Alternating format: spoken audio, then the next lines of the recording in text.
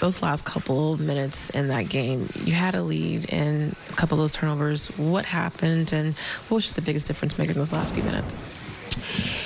I mean, to me, on the court, I felt like we got sped up a little bit offensively.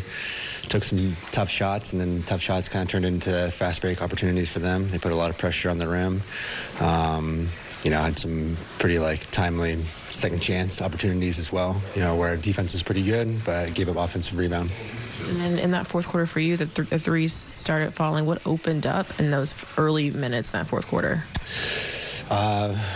Ball was just moving, a lot of paint touches.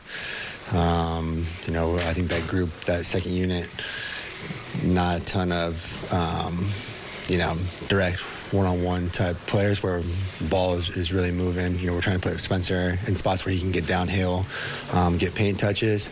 But then the rest of us were really just, a lot of movement, a lot of ball movement as well. And, the shots are a result of that. Felt like a couple months ago there was a calmness down the stretch where, tight games, this team could pull it out. Do you feel like you guys still have that confidence or calmness down the stretch, or are you still working to figure that out? Yeah, definitely. I mean, that just comes with experience. Having games like this, you learn from it and try to get better. And Joe, I know you won the victory, but in tonight, it was a big night for you. You got your 1,000th, career three-pointer. The majority of that has come as a Brooklyner. What does just a moment like that, to reach a milestone like that, mean to you? To be honest, I didn't know that and haven't thought much about it until you just said it. But, I've been here a long time, and I shoot a lot of threes, so. When you have a losing streak like this at an inopportune part of the season like this, what is morale like in the room now, and who are kind of the voices that you guys hear? I mean, it's definitely frustrating, but I think collectively across the board, we are obviously aware of, where we sit in the standings and the importance of every game here down the stretch. And, JV has been great where, this is a tough loss for us, and I felt like we really should have won this game. We were in control of the game for a majority of the 48 minutes.